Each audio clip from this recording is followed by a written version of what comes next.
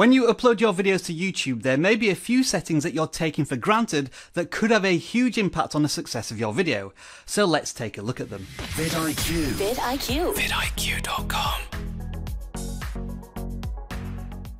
Hello, I'm Rob, welcome back to vidIQ, educating you on your YouTube journey. Now I've got a question for you. What are all of the unique things you create for every single video, whether it be thumbnails, titles, descriptions and tags?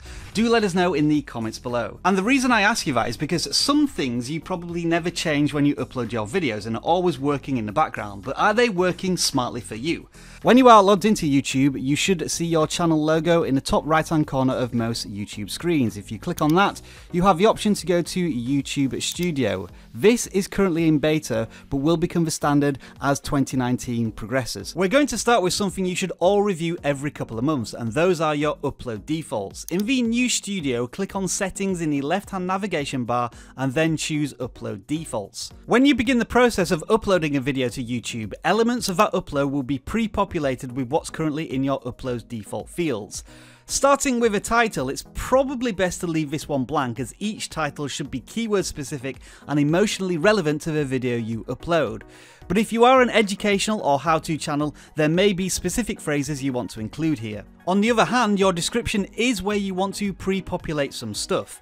Firstly, we have a top paragraph here that indicates the viewable description preview when people are scrolling through YouTube. It's a second opportunity to include keywords and grab the viewer's attention. Imagine you are writing an old school tweet with 140 characters. Make it as compelling as possible. Now, underneath all of the stuff you write about each video upload, you should also include new viewer information such as who you are, what you do on YouTube, answers to common questions about your channel, links to whatever is important to you, and hashtags at the very bottom of the video description if you intend to use them. A question you may be asking is, how do I use hashtags and should I be using hashtags on YouTube?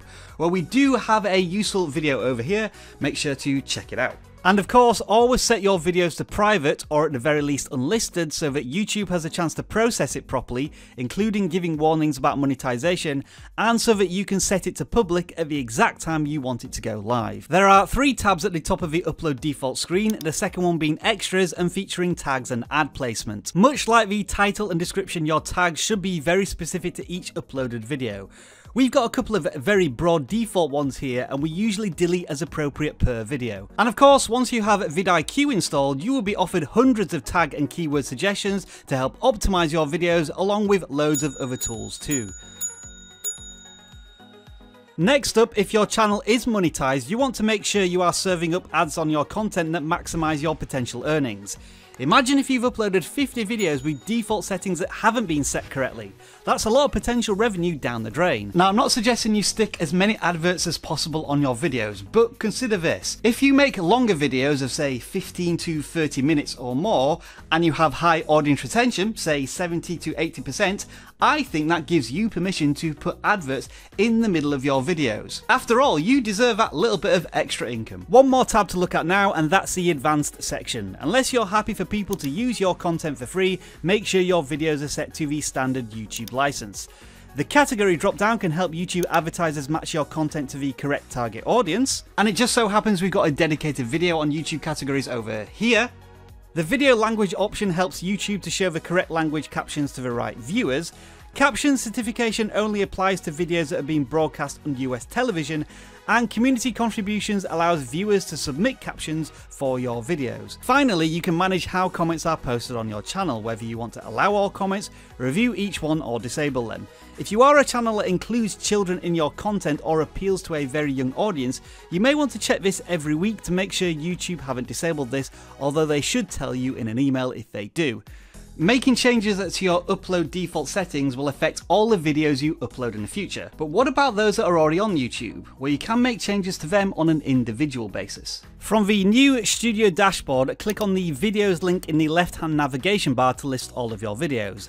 Next, click on the video you want to adjust, and on the first page you will see the title, description and tags you can change, along with many of our vidIQ tools. At the top of this screen there is an advanced tab where you can adjust all the other settings found in the default upload page, along with additional options such as video location, age restriction and even more monetization options. Next on the list are channel keywords. To get to those, go to settings once again in the new studio and click on channel. On the first tab labelled basic, you will find channel keywords that apply to your whole channel, not just individual videos.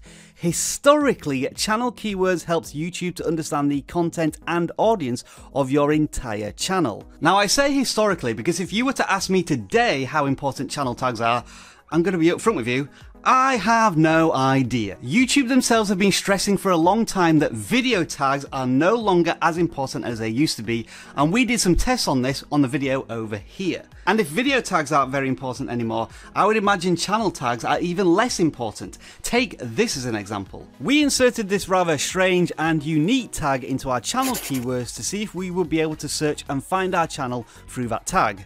We couldn't. The only result we did come up with was this channel. And I've got to be honest, that kind of leaves me feeling a little uneasy. Next up is your YouTube branding watermark. If you don't know what that is, it's right down here. And if you're on desktop, I highly recommend you click it right now. Go on. You know you want to. To change this in the new studio, go to settings and this time click on channel and go to the final branding tab.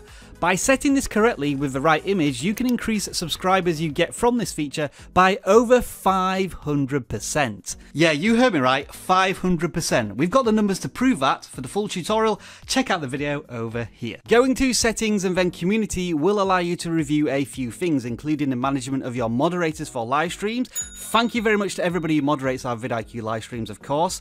Blocking people from commenting on your videos, and creating a list of words that if picked up in comments automatically send them to your held for review section. When it comes to blocking words, obviously you can use it for inappropriate language, but what you can also use it for is those damn annoying comments when people say sub for sub, subscribe to my channel, hey check out my channel, because you can include phrases in blocked words. I'm going to leave a list of them in the video description. You can copy and paste them into yours if you want. Now for the final setting I recommend. If you're this deep into the video, you're pretty serious about growing your channel. So what you want to do is turn on vidIQ by downloading it. It will help you research YouTube, analyze any video on the platform, audit your own channel and take actionable steps that will help you get more views and subscribers. There is a link in the video description and it is free to download. If you want more YouTube beginners tips and tricks just like this, check out our playlist over here. If you want to learn more about vidIQ, we've got an awesome tutorial video down there. Thank you very much for watching. We'll see you on any of those videos right now. Enjoy the rest of your video making day.